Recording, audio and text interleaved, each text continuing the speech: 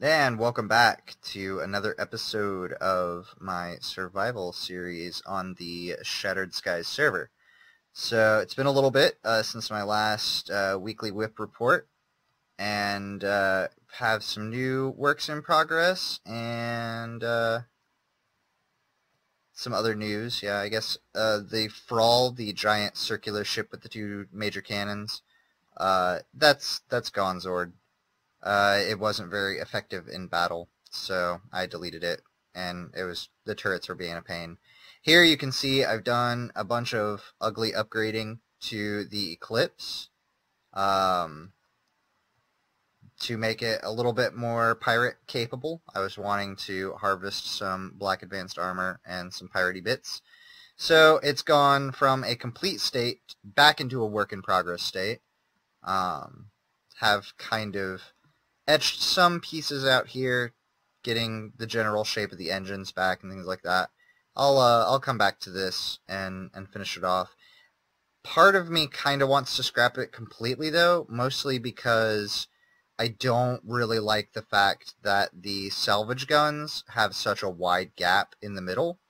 And I think what I might do is make an asymmetrical build and put all of the salvaging on one side of the ship, because having this symmetrical salvage shape with this giant hole in the middle means that I'm usually only utilizing half of the salvage beams at any point in time, unless I'm harvesting something that's really large, really high mass asteroids, at least for a little bit, and things like that. So moving on over here to the catalyst, I'm actually going to go ahead and get a core set up so we can move around a little bit faster. The catalyst, you can see, is the Gatling gun has been removed from the top portion, and the incredibly huge number of mass enhancers that I have on it, the unnecessarily large number. And it doesn't look like our core spawned in. Let's try again. Might be hitting, there we go. Little bits of server lag. There's quite a few people on right now, so. Okay, so I've removed the large Uber, or one of the Uber cannons from it, and replaced it with this pod up top, which is now a capital ship missile pod. It's currently loaded with a single 2 million damage lock-on missile, and then it's got, I believe, 24 large ion missile arrays that are in there as well, that are also lock-on, but do not have the extended range that the ion, or the standard lock-on missile has. I think I might have pulse on there too, either pulse, or no, I think I was going to put explosive, that's it. But it's got a lot of room.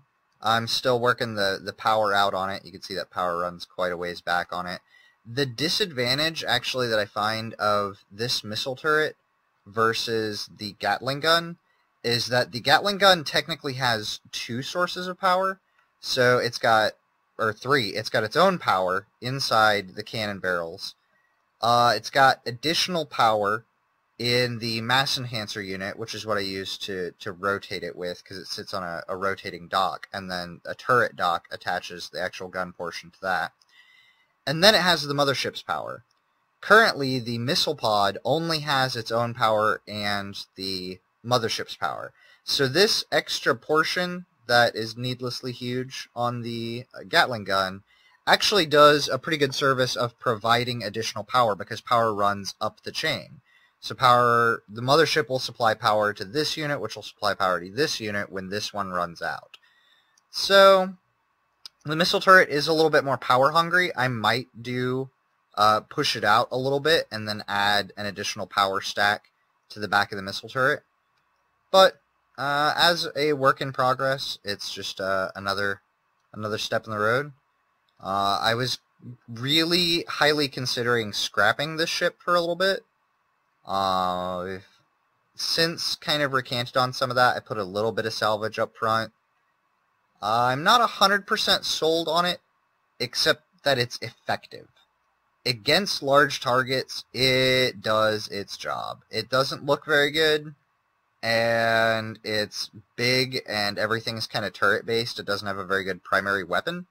But as a support ship, I've gotten to run a couple of flights with some other people, and with other people in, you know, cruisers or heavy fighters, this works really, really well as a frigate to deal high damage to single large target ships.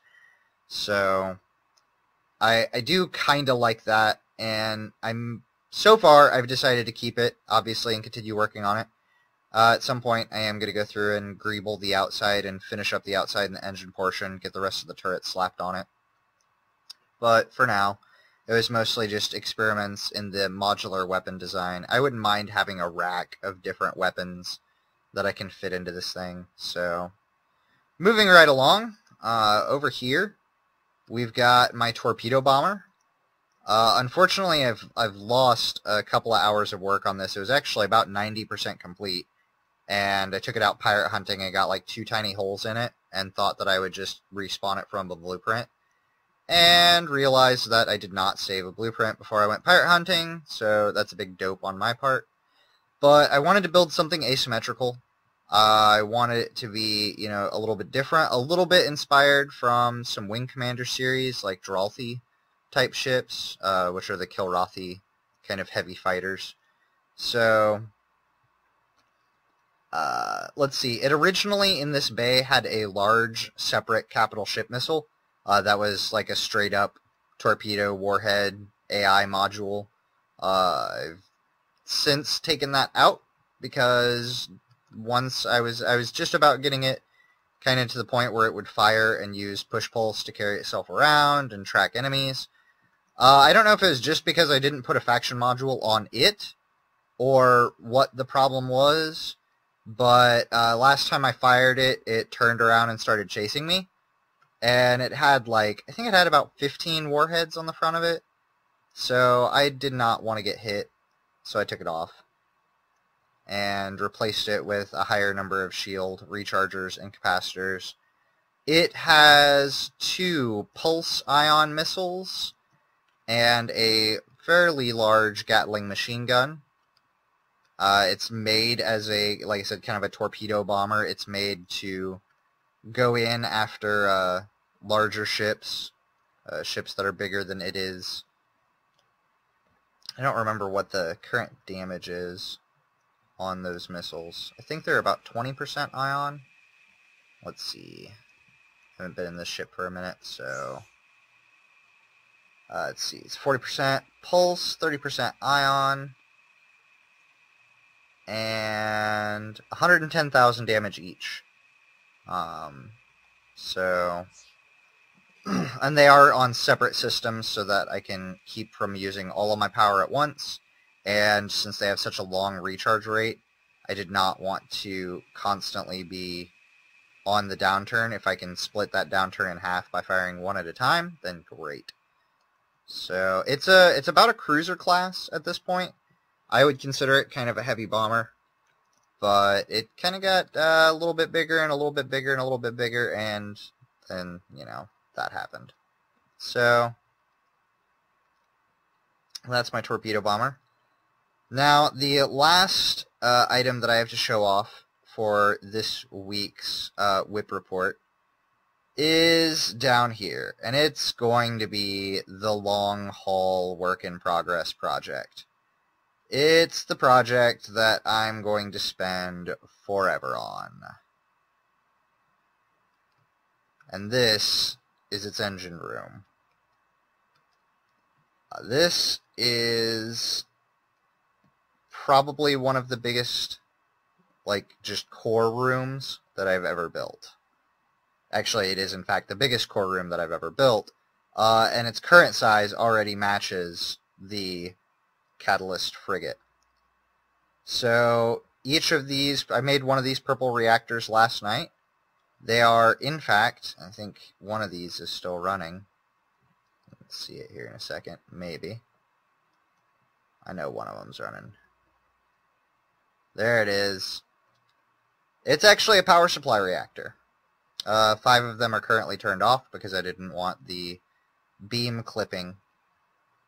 This part right here bugs the crap out of me, where beams clip out for a half second.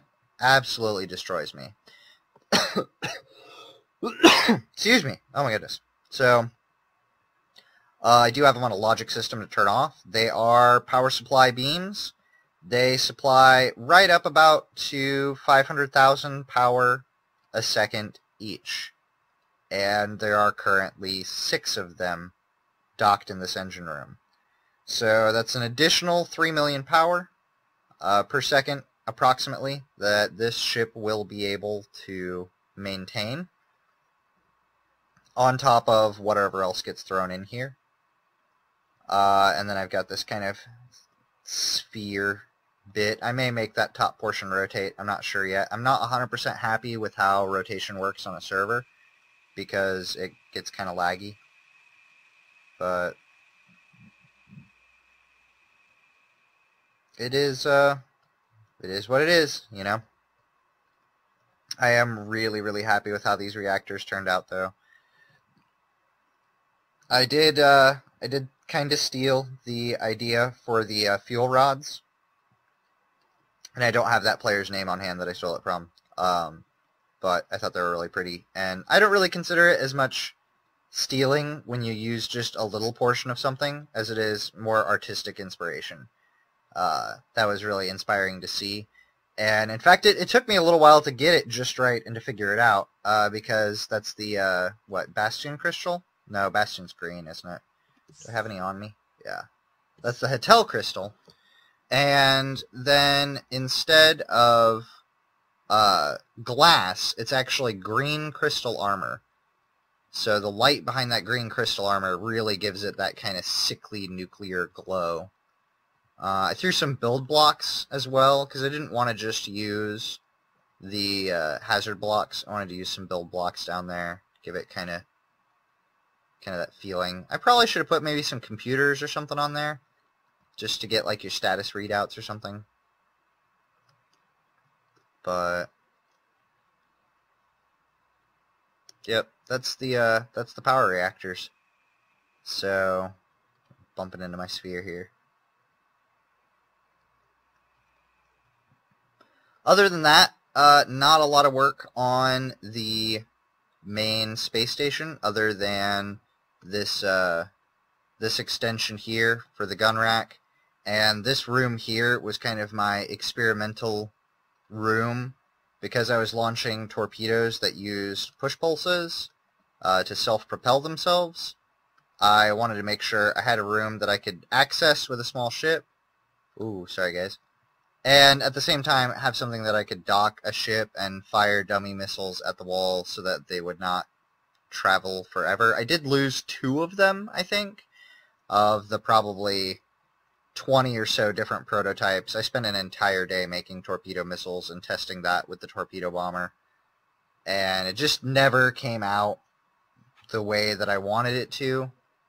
And so, that said, I do like the torpedo bomber in its current configuration. It's not bad. I do wish I could carry a capital ship missile on it so that it could act like a real torpedo bomber to help support a fleet, to have a nice to have a smaller ship that can fly in but still deal a massive amount of damage to a capital ship. I was kind of thinking about putting like 2 of the torpedoes on there.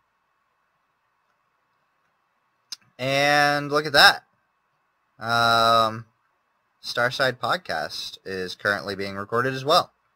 So another glorious thing about the Starside server is the fact that there are events like this that are going on. I don't have anything that's nice enough, really, and 222 is about 5 or 6 jumps from where I am right now.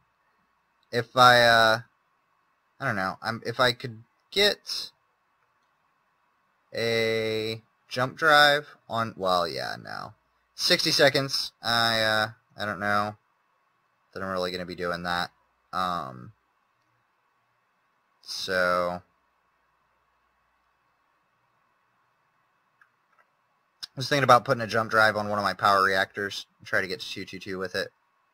because I am really proud of this power reactor. It's one of the nicer things I've built, other than a couple of ships from my days on prior servers. So, which I haven't spawned any of those in. I was kind of thinking about bringing one of them in, but it's not. It's pretty, but it's not optimized at all. Like it was back when I didn't really know a whole lot about the different systems and how they work together. I knew about power, and I knew, how to get a good power supply. But as far as getting weapon configurations down, it's pretty terrible.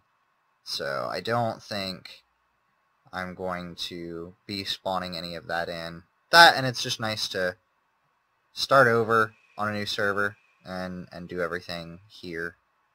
But just to get a sense of scale, these reactors, I believe, are 37 meters width and length, and 51 high. So that is an awfully large reactor. Some of them still have cameras on them from when I was flying them around, so it wouldn't be the whip report if things were complete, would it? I may actually do little showcase videos of completed ships that I've done. That way I can do a more dedicated video for each ship. But that's, if I get anything done. Which may or may not ever happen, because I'm a work in progress kind of person. So, my last capital ship I spent about 2 months on. And I got it about 3/4 of the way complete. Probably more than that. It was probably like 80 or 90% done. It really just needed to be colored and a couple of interior rooms finished off. But then I abandoned it, mostly because I switched servers and then Rails came out, and that other ship has like 50 docked entities to it that it just is a nightmare. I've spawned it into single player and lagged the crap out of my single player game as well. So instead, I have a giant reactor. I built a giant reactor for no other reason than I just kind of wanted to play around with power supply, and then got bigger and bigger and bigger. And then I said, well, I'll just make a docked reactor just to have. Like, maybe I'll use it for something else. And then it turned into more of an art project. And then I ended up with a finished docked reactor and said, well, now I've got to build a ship around this. So I spawned 5 more of them in, because one's never enough. And that's where we are for now. So I think that'll do it for my weekly whips. This has been the Quantum Quasar on the Shattered Skies StarMade server. Come check us out if you want. And I hope you all have a wonderful journey out there. So if you do end up in the Shattered Skies server, drop by, say hello, hit me up in chat. I can help you find your way around. Server's getting pretty big pretty fast, so it's getting interesting. But yeah, safe flying out there. Take care, everyone.